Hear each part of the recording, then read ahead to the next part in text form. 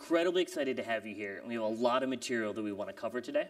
We will spend about the first third talking about Walmart's business globally, the second third talking a little bit about your personal leadership experience, and then we'll save the last third for questions from our audience. Cool. Before we get started, though, I'd actually like to hit on some news from last week. In a blog post on the Walmart website, you announced that starting store associate pay in the U.S. was going up to $9 an hour this year, and next year to $10 an hour, along with a variety of other changes to the way you manage your store associates. I'm curious, why this change and why now? Why not? We've been joking, the leadership at Walmart, about how cool it is to go to work on a day and give 500,000 people a raise. I hope you get to do that someday. It's really, really pretty great. We are just trying to run great stores. Mm-hmm. And for those of you that don't have experience in retail, I think you'd probably be surprised at how many decisions we make, how many variables there are. Mm-hmm. So you just think about a store, for example, you've got to have engaged associates. They've got to care about what they're doing. So you need to think about the wage rate. You need to think about the opportunity that they have. You need to think about health care. You need to think about how many hours you're scheduling, and I could go on and on and on. But the changes we announced last week here in the U.S. for Walmart and Sam's Club are largely aimed at creating a better store experience. And I'm sure we'll talk some about the internet and about how technology is changing the business. But our strategy is to find ways to bring stores and technology together in a way that exceed customer expectations and excite them. So to do that, you've got to have great people that are excited about their opportunity at Walmart, and that's what this is designed to do. Great. And in your explanation of the changes during a call for shareholders, you explained it in largely economic terms. So they're largely the terms you used here, that better store associate pay leads to a better store experience and eventually more profit for Walmart. Now, there's another line of argument about associate pay that focuses on a very different logical track. It focuses on ethics. It says that Walmart has a moral responsibility to give a living wage, or that there's other considerations beyond the store experience and the profit to Walmart. I'm curious, to what extent did those considerations also enter the decision, or was it largely driven by economic reasoning? It's both, but it's mainly about running a good business. Our philosophy is if we run a great business, society will benefit, communities will benefit. Now, we are using the size and scale of the company to engage in sustainability, social and environmental sustainability. In fact, we were here today having a milestone meeting with our folks in our e-commerce business that was broadcast around this hemisphere, I suppose, talking about what we're doing as it relates to the environment. But as it relates to the obligation we have to our own people, the way we think about it is that we're trying to design a meritocracy. So you heard that I started out unloading trucks. I eventually got into the buyer training program, worked as an assistant manager in a store, and then was lucky enough to move into our home office and start managing categories, which was a lot of fun. More fun than I would have dreamt. I mean, I just fell into it. I wasn't planning on being in retail, didn't have a design to be at Walmart. It just kind of happened. But what happened for me and what has happened for many other people, I mean, we employ 2.2 million people around the world, is that you get in and you have an opportunity to exceed your own expectations about what's possible. So our design is one where we try to create the first rung of the ladder to be one that people can reach. So you could say Walmart should pay a living wage to every associate, and then that first rung would go up. But there would be many people who couldn't reach it, and they might not have jobs, and they might not have an opportunity. So if you want to start as a cashier in Walmart and learn how to work in retail, learn what it means to give good customer service, learn what it means to keep a store in stock, etc., then you can move on to becoming a customer service manager. You might become a department manager, which next year will pay $15 an hour. You might become an assistant manager and start making $50,000 an hour. You might become a store manager and make $150,000, $180,000 an hour, and just work your way on up in the business to do whatever it was that you dreamt of or you're capable of doing, let's say. So we want a meritocracy. We want a ladder of opportunity, and I'm proud of that. I don't have any issue with explaining that to people and do all the time. And really, I think it's the American dream. I mean, there are people, and I met one the other day. We had our what we call our year beginning meeting with store managers. We pulled them all together in Orlando. And we were talking about this phrase that's existed in the company way back to 1979, our people make the difference. That was one of the subjects that we were covering at that meeting.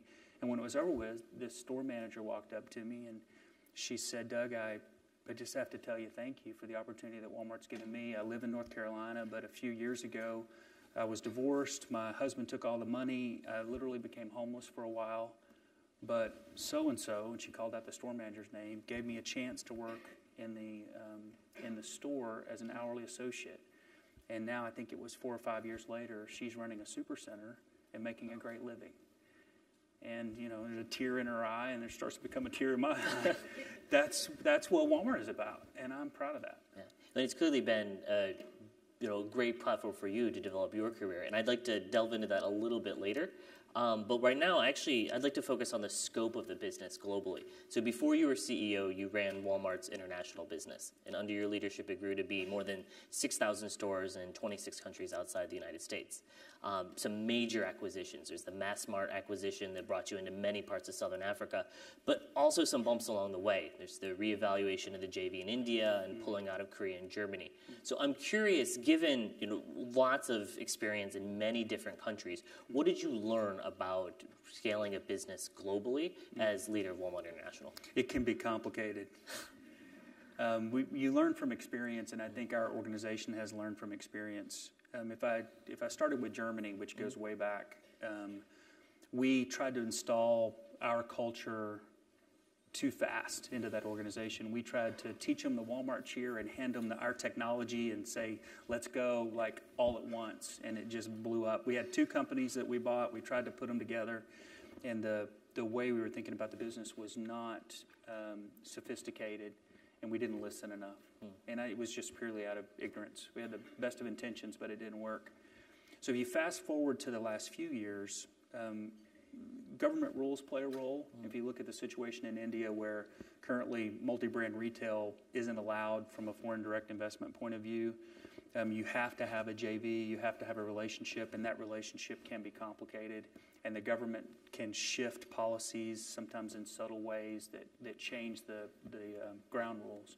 In our case today, we've got about 20 cash and carry units in India. They serve the Kiranas, the small business owners in India. We would like to have a much bigger business, but right now about all we can do is just grow those cash and carry units, and then we'll see if the rules change. In Africa, we used a principle that we've developed over the last few years, which relates to scale. Some of the downsides of an acquisition can be a cultural alignment issue. You can buy a business that doesn't believe what you believe, and that'll create all kinds of problems. In the case of Massmart, we found one that was very culturally aligned to who we were. And that scale, buying a business that's big enough that you can start to do business the way you want to do business. So, for example, we like to practice everyday low price, which has a lot attached to it, including how you negotiate with suppliers. We would like to not be paid to run advertisements. We would like to have a lower cost every day and pass that on to customers every day, which creates supply chain efficiency and helps our productivity loop work. Well, you can't do that if you have 2 stores. None of the suppliers will listen to you. So there are times when we need to grow through acquisition to achieve some level of scale. There are other times where the government situation or other requirements prevent us from doing so. Interesting. So you mentioned Walmart's taken a variety of different strategies to enter these markets. You mentioned acquisition. Some are greenfield, some are JVs. So it sounds like you're taking a portfolio approach in the past, and your strategy is to continue doing more of the same, that there isn't necessarily one dominant way to enter a new market that you've learned works best. Yeah. I think the way I would think about it is on the front end, closest to the customer, things need to be unique. While it's true that products are becoming more common globally, I'm seeing Pampers everywhere. You can't go to a country without finding Colgate. I mean, these brands are global in nature. But the decisions about what you carry, subtleties around fresh food or a spice or things like that require us to have a local relevance, and that means we've got local buying teams. So in the country, we have local talent making decisions about how we go to market, where we set prices, what items we carry, running the stores, and all that kind of stuff. But on the back end, there are things we've learned about retail, things related to technology or the supply chain or the business model itself that need to be applied over time. So what we do is we hire great talent to run the markets, and then we give them tools and resources that over time results in more of a common culture and more of a common business model. And just one last thing about that, the internet is changing things dramatically, and the commonality of what people read, how they consume media, what they think, what they hear about, that's pulling people together and also causing retail to become more alike in some ways. The way that mobile and stores come together is going to be more common around the country than it is different. It's interesting. And then you mentioned culture as part of one of the things you try to keep relatively common across your different countries. And that's been something that you've spoken quite a bit about as a leader in Walmart. I'm curious, what specifically do you do to try to ensure a consistent global culture? Because it sounds like that'd be difficult given the 800,000 employees abroad in 26 different countries. Yeah. Some of you have a lot of work experience. Some of you may not. I don't think you can overemphasize the importance of culture. And what we mean by that is behavior. You can have the most beautiful image of your values on your website or on your mobile app, and that means nothing if people don't actually believe those things and act that way. And our culture comes from our founder. If you trace it all the way back, the characteristics of our founder, Sam Walton, were strong and positive. And even today, even though he passed away in 1992, you can find characteristics of Sam Walton in our business in Guatemala, characteristics of him in China. Things like a customer service attitude, a sense of urgency, listening to your associates, those things have caused success and they will cause success in the future. And the way we articulate the things that we talk about at Walmart is we typically start with our purpose. I'm not sure I can remember exactly what year it was, but one of the presidents named Bush came to Bentonville and gave an award to Sam before he passed away, the Presidential Medal of Freedom. And he was sick with cancer at the time, and he passed away fairly shortly after that. But he stood up out of his wheelchair and said a number of things, but one of them was, if we work together, we can help people around the world see what it's like to save money and have a better life. And that phrase became save money, live better. And that's our purpose. So around the world, we're proud of that core deliverable from the company. Our purpose is important. It's real. It's meaningful. If you click down to values, we have 4 core values. We have service to the customer, striving for excellence. Respect for the individual relates to things like listening and acting with integrity. And I think those are universal truths that stand the test of time. And what we're trying to do at Walmart is to get our everyday behaviors of new associates we hired in a country or those that have been around for a while to just match up with those values. And when I go into a Walmart store and it's not in good shape, customers aren't being treated well, it's not in stock, maybe the store's not as clean as it needs to be, it breaks my heart. And I'm always trying to figure out, okay, what could we have done better to create a situation where that store manager and those associates could have done a better job so that Walmart lives up to its potential. Doing that across 27 countries, now that we're 52 years old, is harder, I think, than what it might have been a decade ago. And what about the challenge of maintaining those core values or maintaining the same focus on the customer given the e-commerce disruption of traditional retail? So Walmart's business is changing and retail as a whole is changing to be more online. How is your business changing, and how do you keep those core values, or do those values have to change actually as the business changes? I think the core values stay the same. I think some of the behaviors probably change, and the way we go to market clearly changes. I'll tell you a story. A few months ago, I was talking to a person from Silicon Valley who's brilliant, and if I said this person's name, you would know their name. And they're in our office in Bentonville, and they do some contracting work with us. And they were writing on the whiteboard how they run their business and how they design their algorithms and what they try to do and what their purpose is and stuff like that. And we were talking about the future of business, and it dawned on him after talking about our mutual businesses for a few minutes that in some ways we've already done the harder part. So if you want to reach a large number of customers and grow a business that's almost $500 billion, you've got to be positioned to add a lot of volume to be able to grow that company. So you've got to be able to not only serve customers the way you used to serve them in stores or clubs, but you've got to reach them in new ways. And so mobile becomes more important, et cetera. And his point was, you've already got 2.2 million people. You've already got a culture that when it's carried out correctly at store level, this DNA results in good customer service. You've already got the physical supply chain. What you don't have is the code. And the code's easier to write than it is to go build all the physical assets that you already have. And I think there's a lot of truth in that. So it will come back to people, the way people are treated and in turn how they serve customers, whether it's through some sort of digital experience, or it's a phone bank, or it's the text response they send back to you, or it's the in-person contact you have with someone in a store, those things are still going to matter. So our culture has got to be even stronger in the future as we grow than it's been in the past.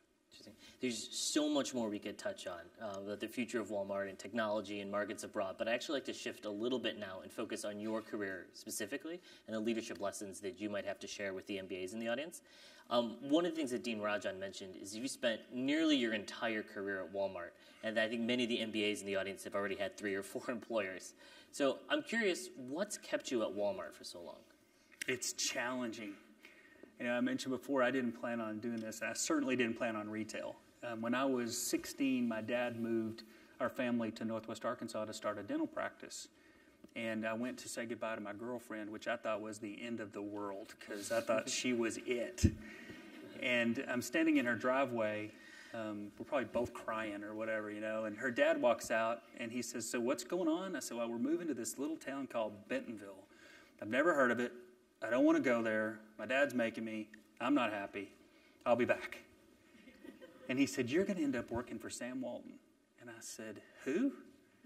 He said, "Well, you shop at Walmart, don't you?" I said, "Yeah." He goes, "Well, you're going to end up working for that company because that's all there is in Bentonville."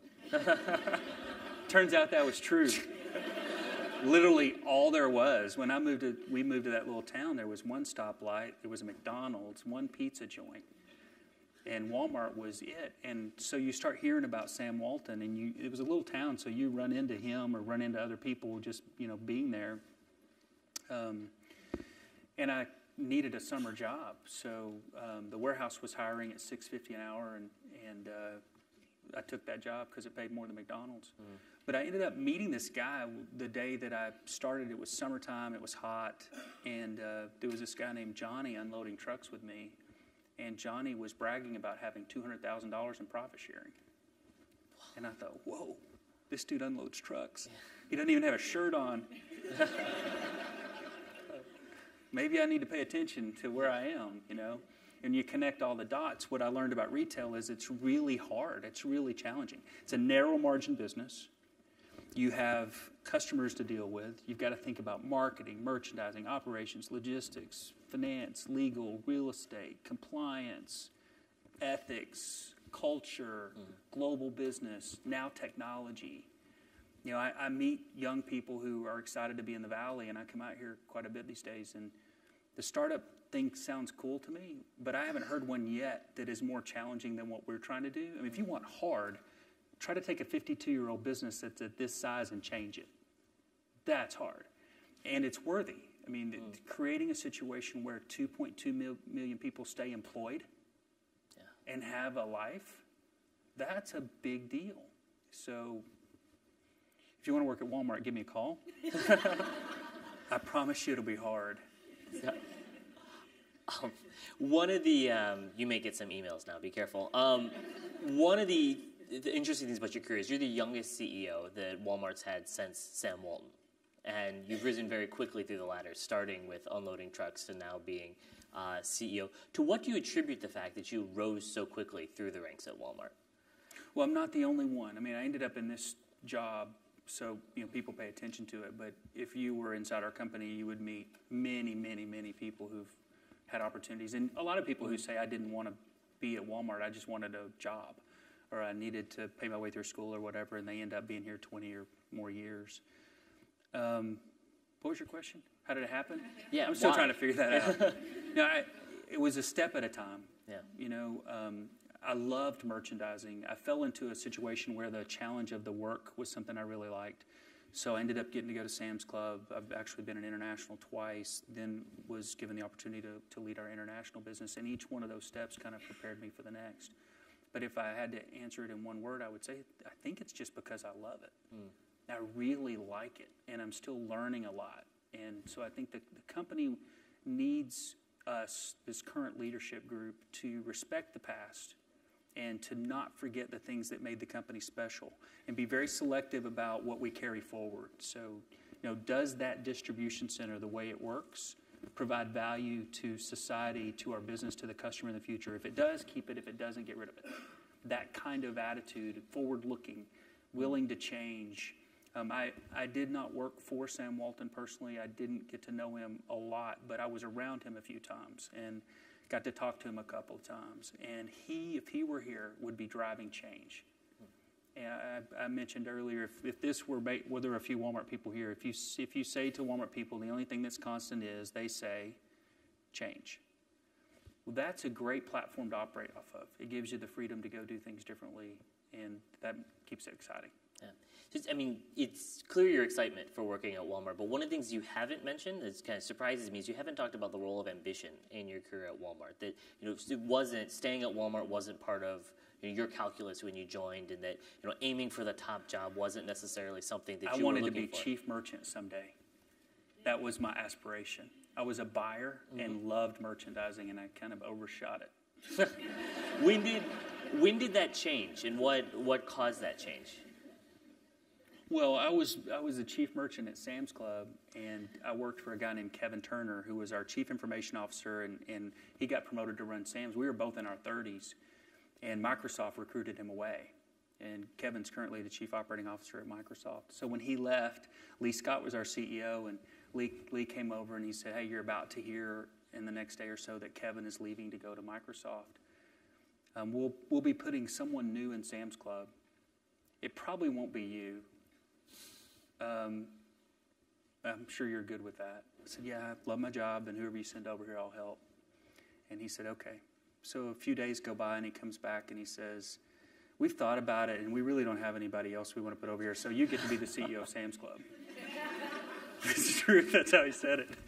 Lee's clapped. I can tell you a lot of Lee Scott stories. But that's how that happened. So that forced me to learn a lot about things other than merchandising. Mm-hmm. And if I hadn't been given that opportunity, I probably would not have been given the opportunity to lead international, which was the most mind-blowing experience ever.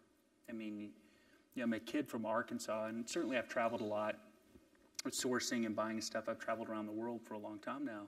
But to be responsible for a business in 26 countries that's $140 billion with 700,000 people in it, and get to enter Africa and get to deal with some of the complexities that we have is just extraordinary. Really blessed. I'd actually like to talk a little bit more about the role of travel in your career. One of the core Walmart management philosophies is CBWA, which is coaching by walking around. The idea that managers need to interact with associates and problem solve on the store floor.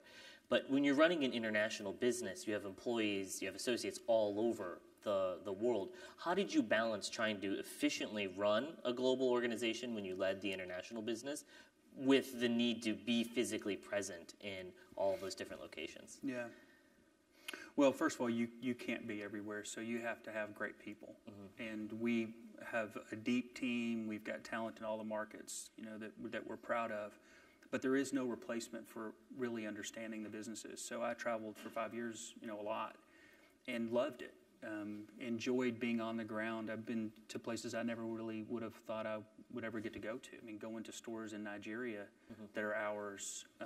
Wow, what an experience. All over Latin America. I've learned a lot about China. I don't profess to understand China, but I've been there a lot and fascinated by it.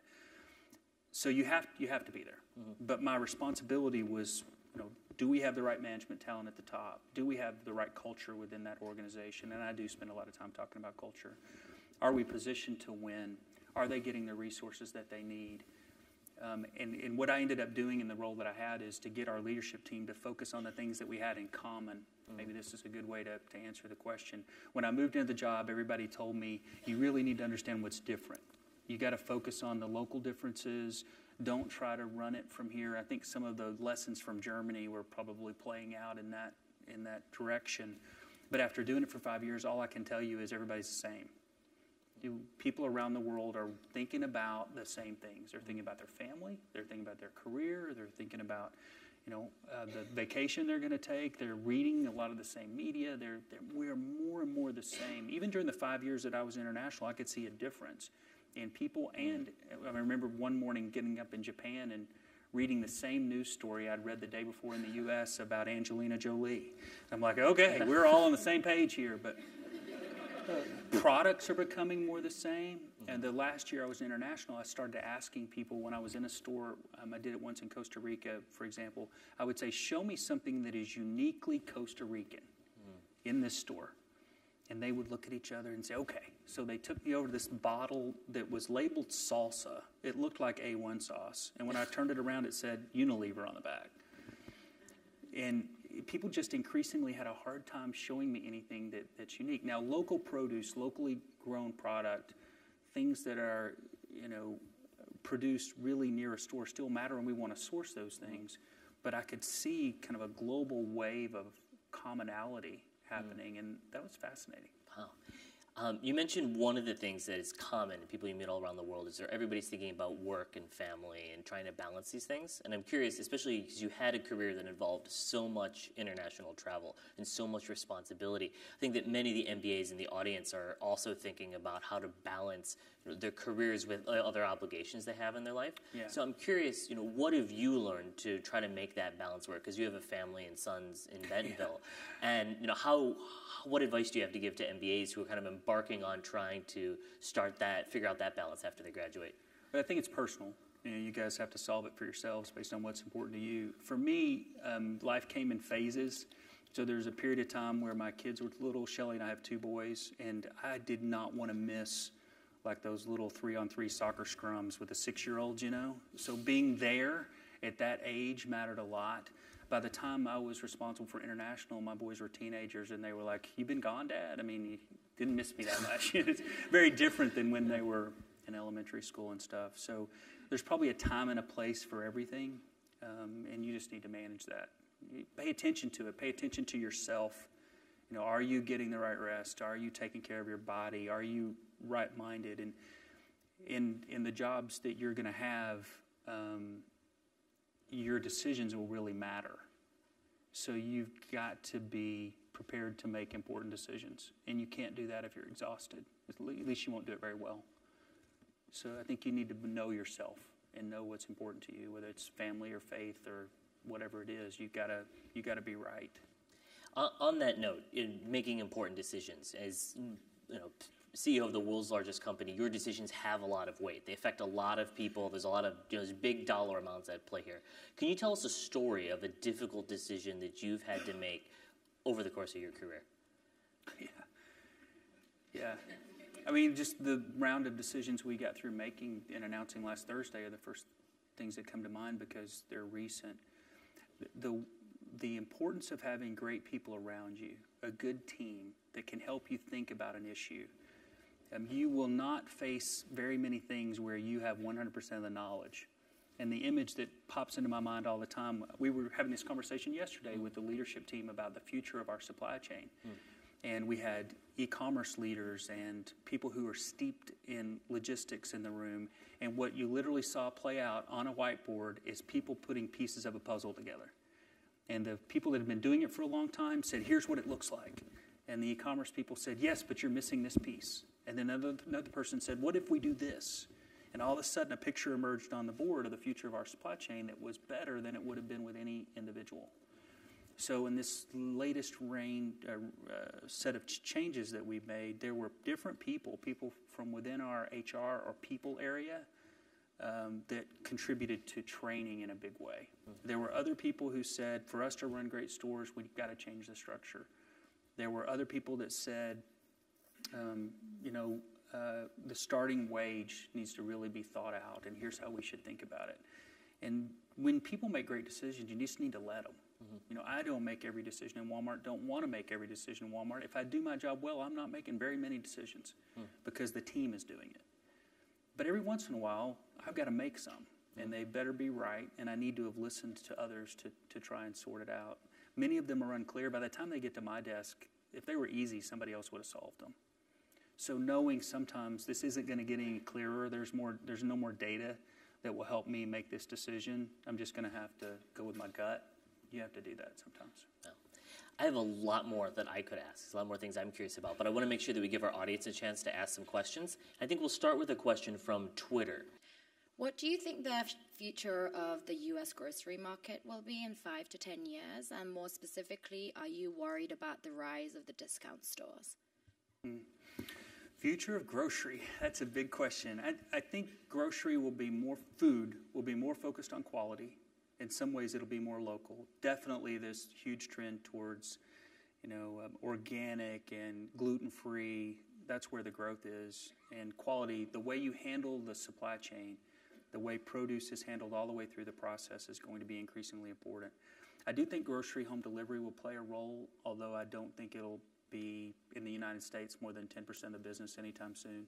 In the UK, we've been doing grocery home delivery for 15 years, and it's still well under 10% of our business. Picking up your groceries in the parking lot or in an off-site pickup location, that will happen and is happening. We've got experience with that in the UK. And you may have read we recently announced some pilots here in the US for grocery pickup and grocery delivery in Denver and Phoenix, some other places. So we've got testing going on. The way customers will take product will be different than what they've done in the past. We've got a pickup location we opened in Bentonville last year where you can't go in the store and shop. You order on your mobile device ahead of time, and you just go through and drive into a slot, and we put it in your trunk for you. And that test is going well. And Dan just reported to me his wife had an experience today, and no substitutions in less than a 5-minute wait. So we're making progress on learning how to do that. So grocery's going to change. I think we've got the team to help sort it out. We don't have the reputation that we want to have today for quality. That's a big area of focus for us, but it's achievable. Okay. Let's go here first.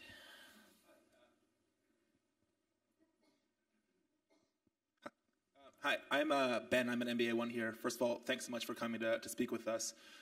So there was a report released last year that said U.S. taxpayers subsidized Walmart to the tune of $6.2 billion in food stamps, Medicaid, welfare.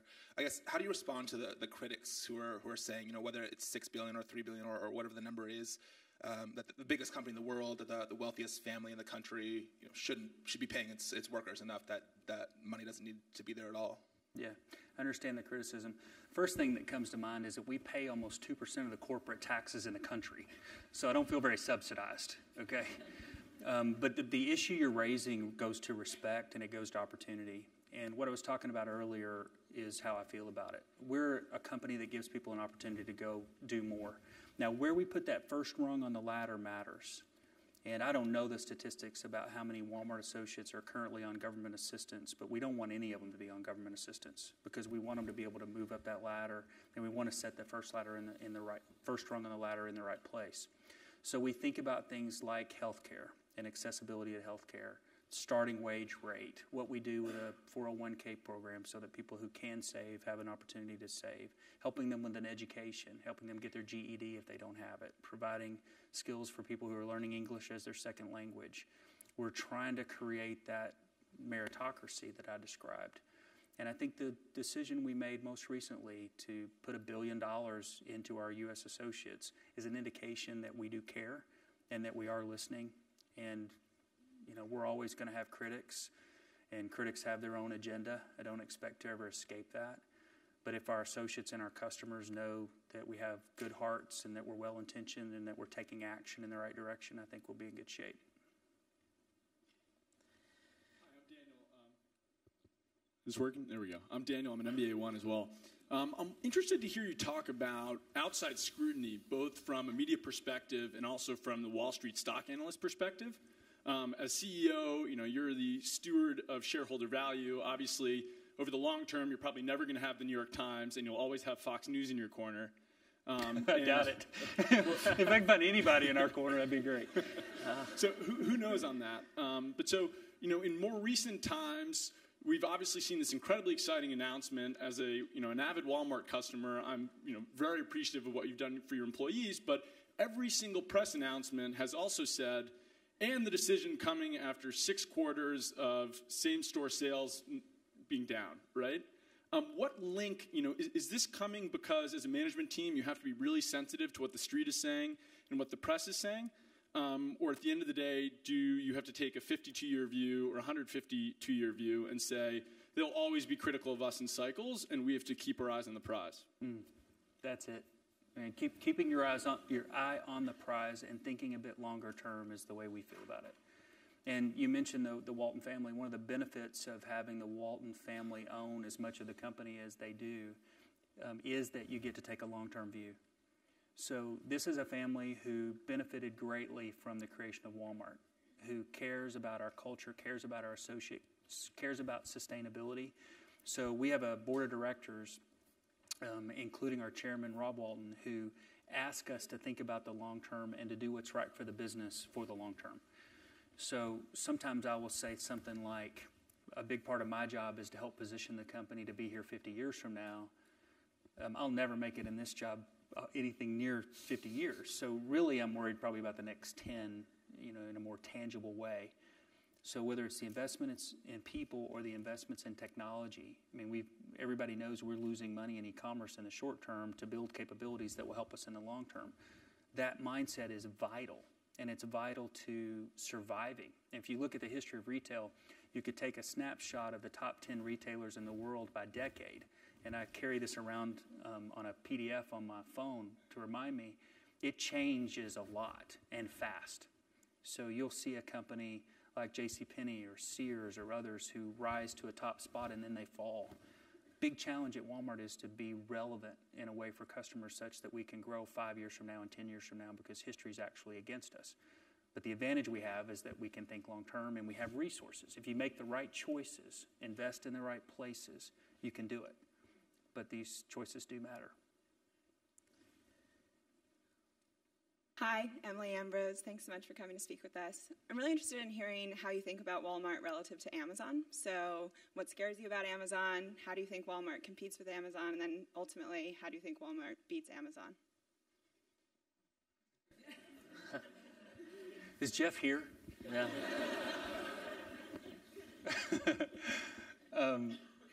The way that I was taught to think about competition in Walmart is that you should do everything you can to learn from them.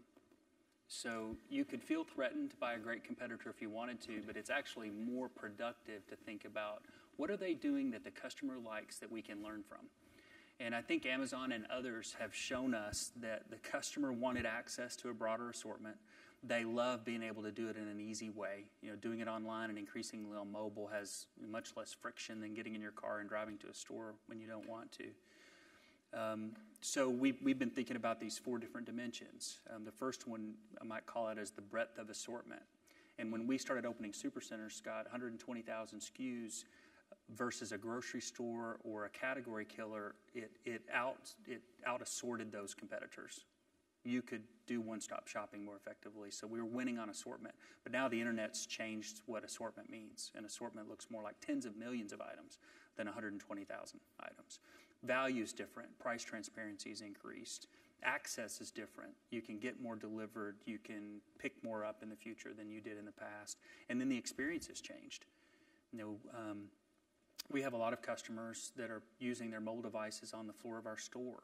They're using it for navigation. They're using it to search. They're using it to buy an item they couldn't find in the toy department when they were looking for it, those kinds of things. So the way we ultimately win against anybody is we work across those 4 dimensions in a way that's unique, leveraging the supply chain and the assets we have so that we end up giving customers a better value across a broader assortment and help them save time and hopefully surprise and delight them with a couple of things along the way.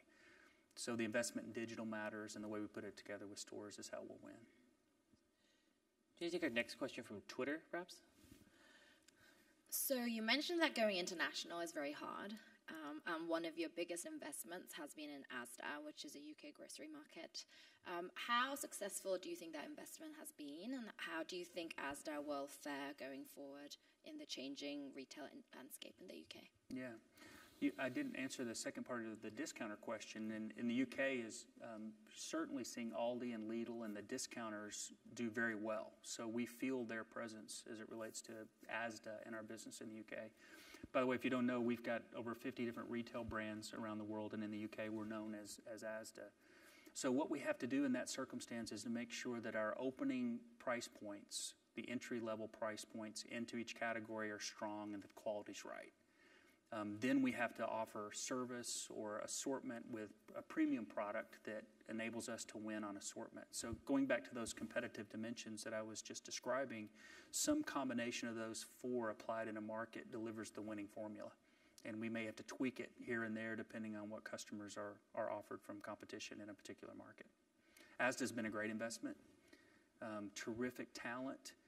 Our current Walmart U.S. Chief Operating Officer is British. Her name is Judith McKenna, and she's now responsible for 1.3 million U.S. associates, which is fun because she uses British phrases that most of us don't understand. We're teaching a new form of English. But, this acquisition has been one of our better ones. Hi, my name is Michal Russ, and I'm an MBA too. You talked about e-commerce and the importance of the digital platforms, and I was wondering if you could elaborate a bit more about your omni-channel strategy and how do you plan on breaking the organizational silos in a 52-year-old organization where your e-commerce department and your retail branch are so far apart? Yeah, that's hard. We've got some members of our e-commerce team here now, and if you asked, what could threaten Walmart, one of the answers I would give you is internal ways of working. How we have new ideas that may emerge from California, but we have knowledge and experience in our core business, a lot of it in our home office in Bentonville. And how do you get those people to work together in such a way that the outcome's better than it would have been individually? That's one of our big challenges. So we currently have some work underway to look at incentive alignment and how strategies are pulled together to make sure that they are cohesive and do work together. A lot of it boils down to trust and relationships and people being willing to listen to each other. So I was talking to somebody recently, and they are on one side of the house, but don't cross both sides. And I said, you may have 80% of that figured out. The problem is I don't know which 80%, and neither do you. The other person in the room may know the other 20. Your job is to help communicate what you think about the 80, but also listen so that you can find the other 20. And attitudinally, that's kind of what we need from our leadership team right now. And I think we're generally getting there, but there's some things that we need to do to make it easier so that it doesn't feel like it takes decision by consensus, which can kill you, because speed matters too. So if you worked inside Walmart today, this would be one of the hot topics. There's a phrase that's emerged this year, who owns the D? Which means ultimately who is the decision maker, because people want to know so they can move with speed. And I'm trying to help us figure out how do we move with speed but also use the appropriate collective wisdom. Marissa Meyer's on our board, and we were talking in a board meeting about this a while back, and she said something like, within our business, there may be, just making this up, 8 people who should really weigh in on a decision. Mm-hmm. And sometimes we seek feedback from 40. I'm just going to quit worrying about the 40, worry about the 8, make the decision and get moving. And if the other 32 have something to contribute, they'll have to jump in front of the bus and try to stop us because we got to keep moving. And it feels like that within Walmart too. We got to get the right few people in the room to make the best decision and then get on with it. And in a business of our size and our age, that's a challenge. Great question. Another up front. Hi, I'm Maithili. I'm a first-year medical student, and I'm really interested in the rise of retail health. Walmart is clearly a big player in this space, so I was just wondering if you could comment on the future of Walmart with regards to breaking into the healthcare industry. Yeah. The healthcare industry looks complicated from here. We just are a retailer, but the long-standing pharmacy and optical businesses that we've had. We've got some Sam's Clubs that do a job with hearing and hearing aids. Clinics, we've tried several things with clinics, third parties, partnering with hospitals, in some cases doing more of the infrastructure on our own. Our customers want it because they want affordable health care that's accessible and easy, and so I think what you'll see us do is continue to slowly move into health care in the appropriate ways, in a way that serves customers and helps us with traffic. But I think we should be very thoughtful and cautious as it relates to what we do to make sure that what we deliver builds trust with customers. If we rushed into clinics and tried to put them in too many stores too fast, I'm certain the quality wouldn't be what we need it to be. So who we partner with and how we go about it matters, and we're learning, and we'll keep moving that direction because we think our customers want us to. Healthcare is complicated up close, too. I think we have time for one more audience question in the back corner here. Hi, I'm Nadine. I'm MBA1. You mentioned the Walton family's commitment to sustainability, and I was wondering how you thought that has played out at Walmart, if it ever doesn't make short-term business sense, and how some of those decisions might play out in a company that doesn't have that kind of family commitment and ability to think long-term. Yeah. One example would be capital investment. So if you think about renewable energy, I think we're at about 28% renewable energy globally at the moment. Around the world, some markets are ahead of others. Mexico is actually one of our leaders in this space. They do a great job with renewables. Capital investment in LED lighting in a store, for example, which might have a higher upfront level of investment, but payback over a period of time. We're very comfortable making that kind of decision. So we were the first retailer to go to China with LED lighting, for example. What we invest related to refrigeration and the type of refrigeration that cuts down on greenhouse gases, that has a little bit of a short-term negative impact, maybe more than a little bit, but we do it for those reasons that you just cited. So I think that's an example of where a long-term disposition helps, and that does ultimately flow back to our board of directors. So Doug, I'd like to conclude by asking a question that's become a bit of a tradition here at Stanford. All of the MBAs in the audience will have answered this question as part of their applications to the GSB. What matters most to you and why? Oh. I'm still trying to please my grandmother.